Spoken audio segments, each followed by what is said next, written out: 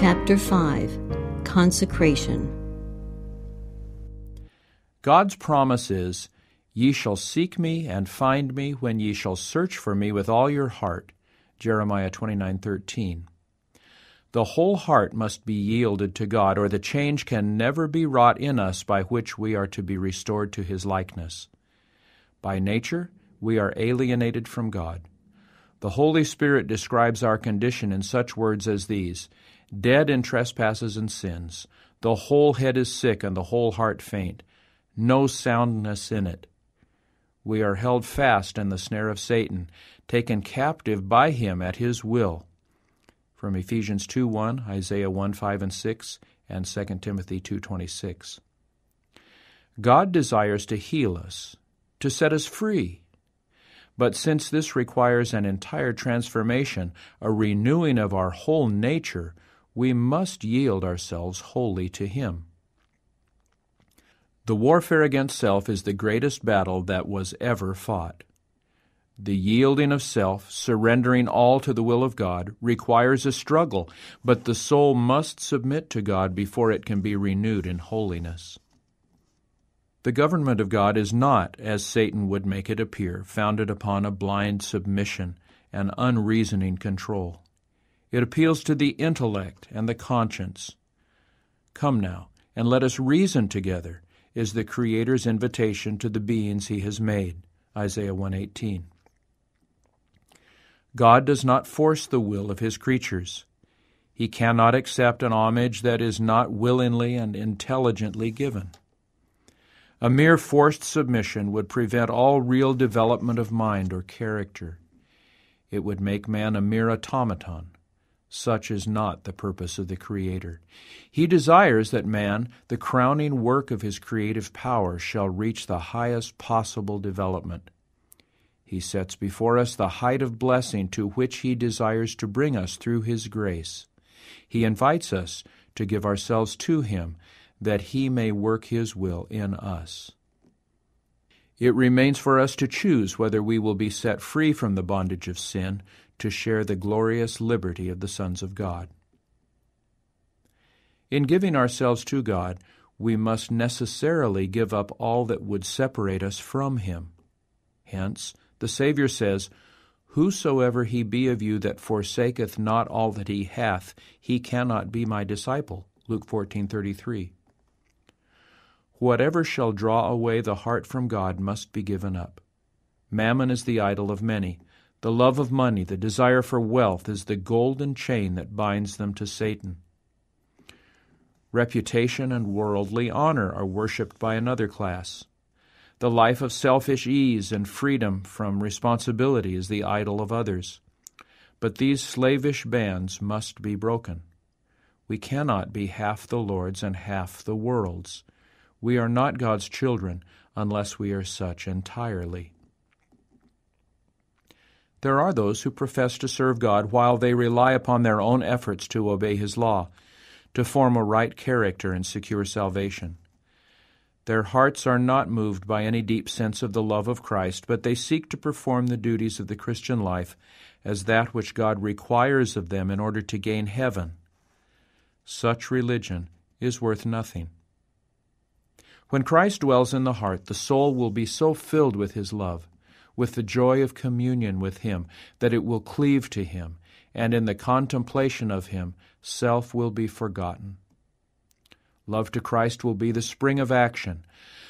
Those who feel the constraining love of God do not ask how little may be given to meet the requirements of God. They do not ask for the lowest standard, but aim at perfect conformity to the will of their Redeemer. With earnest desire they yield all and manifest an interest proportionate to the value of the object which they seek.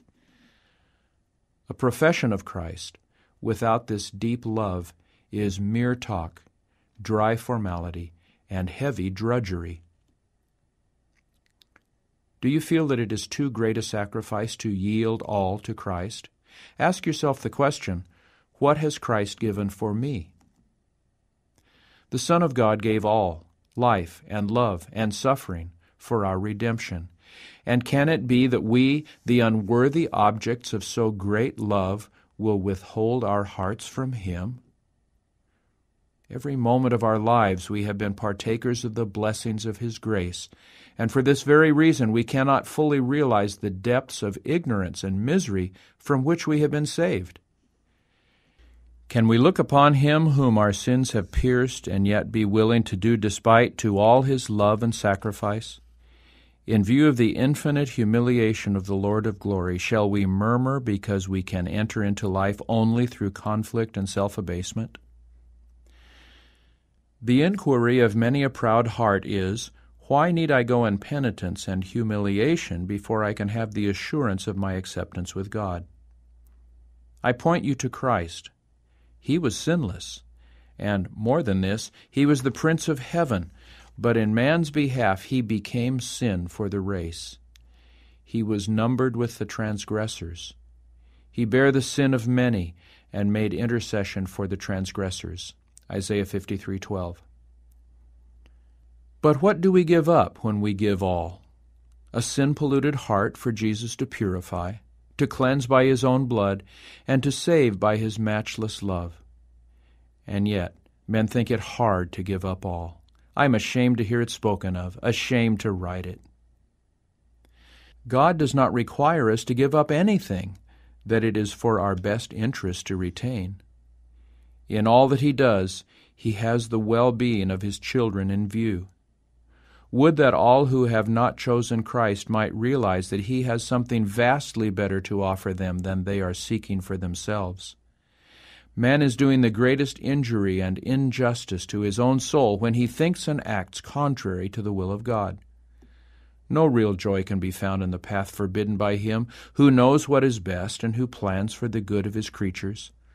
The path of transgression is the path of misery and destruction. It is a mistake to entertain the thought that God is pleased to see His children suffer. All heaven is interested in the happiness of man. Our Heavenly Father does not close the avenues of joy to any of His creatures. The divine requirements call upon us to shun those indulgences that would bring suffering and disappointment, that would close to us the door of happiness and heaven. The world's Redeemer accepts men as they are, with all their wants, imperfections, and weaknesses, and He will not only cleanse from sin and grant redemption through His blood, but will satisfy the heart longing of all who consent to wear His yoke, to bear His burden. It is His purpose to impart peace and rest to all who come to Him for the bread of life. He requires us to perform only those duties that will lead our steps to heights of bliss to which the disobedient can never attain. The true joyous life of the soul is to have Christ formed within, the hope of glory. Many are inquiring, how am I to make the surrender of myself to God? You desire to give yourself to Him, but you are weak in moral power, in slavery to doubt, and controlled by the habits of your life of sin. Your promises and resolutions are like ropes of sand. You cannot control your thoughts, your impulses, your affections. The knowledge of your broken promises and forfeited pledges weakens your confidence in your own sincerity and causes you to feel that God cannot accept you, but you need not despair. What you need to understand is the true force of the will. This is the governing power in the nature of man, the power of decision or of choice. Everything depends on the right action of the will.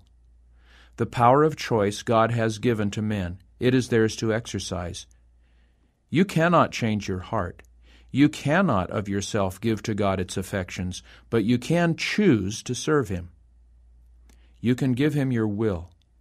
He will then work in you to will and to do according to His good pleasure.